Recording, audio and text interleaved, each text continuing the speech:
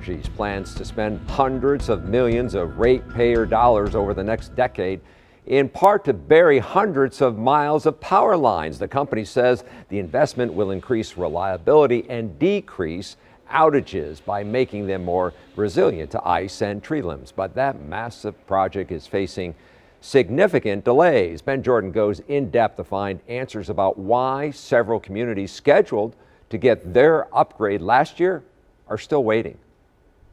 We Energy says 90% of the time this Port Washington neighborhood loses power is because of trees or tree limbs falling on the overhead lines, an issue they were planning to solve last year by burying them, but it's one of many currently on hold. Oftentimes we lose power, but downtown will have power. In a neighborhood full of towering trees. There was a time where it happened a lot. Kathy DeMaria knows falling branches knock out power far more often here than what a typical We Energy's customer experiences. We Energy's data shows between 2018 and 2021, Kathy lost power 19 times. The biggest frustration is having a sump pump, worrying if your basement's going to flood. That's my number one worry. We Energies identified a 6-mile stretch surrounding Kathy's home to bury power lines, as a process called undergrounding helps prevent outages caused by bad weather and falling trees.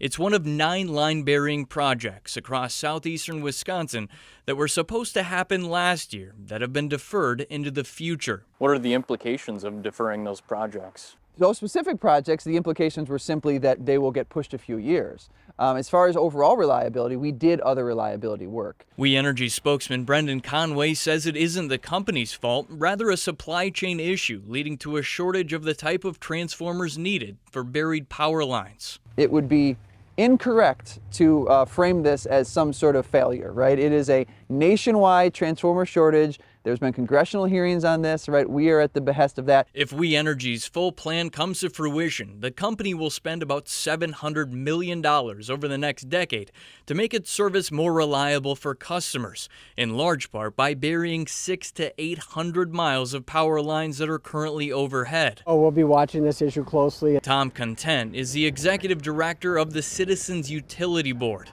a nonprofit that advocates for residential and small business customers of Wisconsin utility companies. This utility is making a lot of money, and so we just want to make sure they're spending the money wisely. Tom says he doesn't have an issue with buried lines, but he's paying close attention to make sure the projects help those who need it most and whether it's cost effective. It's going to be another issue. We Energies expect to come in for another price increase proposal as soon as the end of March. So we'll be watching this, and there are any requests for increases really closely on behalf of the customers. Back to the buried lines, We Energies says it was only able to put 20 miles underground last year, but it's ramping up to 50 miles this year, with far more in the future.